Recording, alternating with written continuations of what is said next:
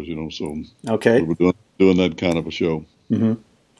So after that time period, you ran across a lovely lady, a redhead, right? Yeah. Uh, Naomi Judd, right? Yes. Uh, tell Sure the did. tell the fans how that connection happened. Well, you know, I actually met her while I was still with with the stamps. You know, it was toward the very end of the stamps, Okay, so near like um, 79, 78, 79. 79, Okay. and she had gotten a job. Her and Winona and Ashley had just moved to Nashville.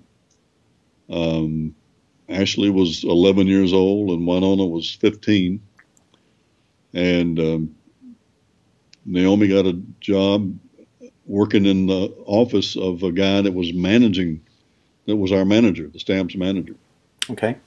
And so me and Ned Enoch one day needed to go to the management office, and we walked in the door, and Naomi was sitting at the reception's desk, and so obviously caught my eye, and so something. I'm going to tell this on him.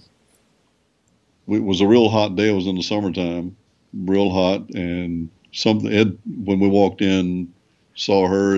I think Ed started wiping sweat. You know, he said, "Man, I'm really sweating out there." And but I wasn't. I wasn't sweating for whatever reason. And Ed says he looked over at me and he said, "I don't know why you don't sweat." He said, "Man, the sweat's pouring off of me." And we turned and walked away, headed back into the manager's office, and I heard Naomi say, "I bet I can make him sweat."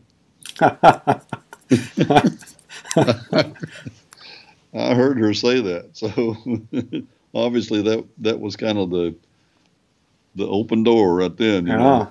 Yeah. And so it wasn't long after that we started dating. And now been married for over 30 years. Am I right? 35 years. Yeah, we've 30. Oh, been wow. together 40, been together 40 years and married 35, something like that. So, And she's still making you sweat, right? oh yeah, yeah,